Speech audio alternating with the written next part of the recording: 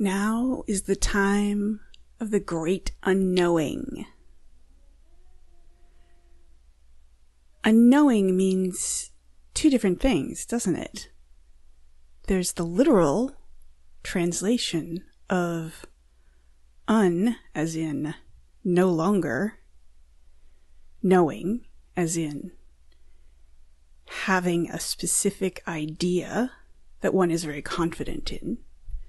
That learn a very particular and powerful trick. Those molecules learn the trick of making copies of themselves. And those knowledge is sort of a confidence in an idea, a story, a map.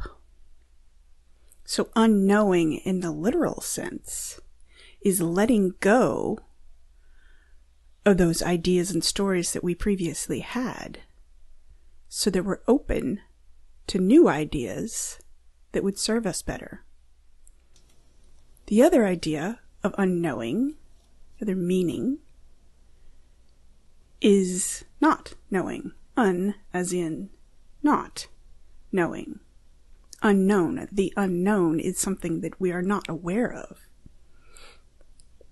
Right now, we're not aware of so many things. We see all these statistics and data and information coming in, but it's not reflecting reality very well. We know that there are people who are not being heard in some form or another. We know that the centralized sources of this information are oversimplifying things to make themselves look responsible, or just because they don't know any better. So now is the time of the great unknowing, the great unknown, and the great letting go of what was previously known but is now no longer useful. It's a time of uncertainty.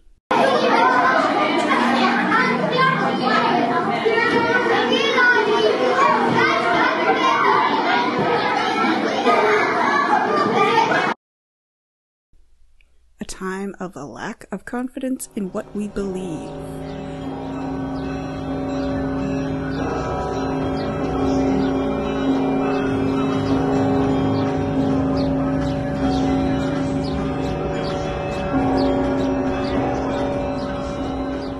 So as we are letting go, we open up our awareness, our curiosity, our ability to take in new information with more detail, more attention to the variability of the information.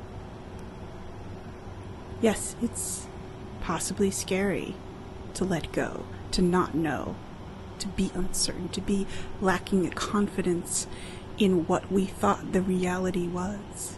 But it's also an opportunity to grow our knowledge, our stories, our collection of information to map reality in an even better way than we ever had before.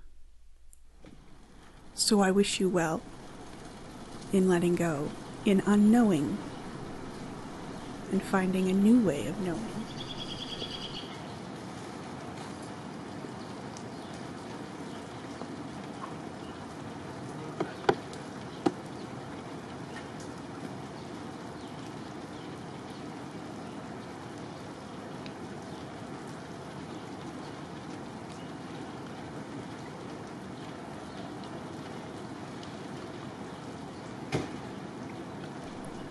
Namaste.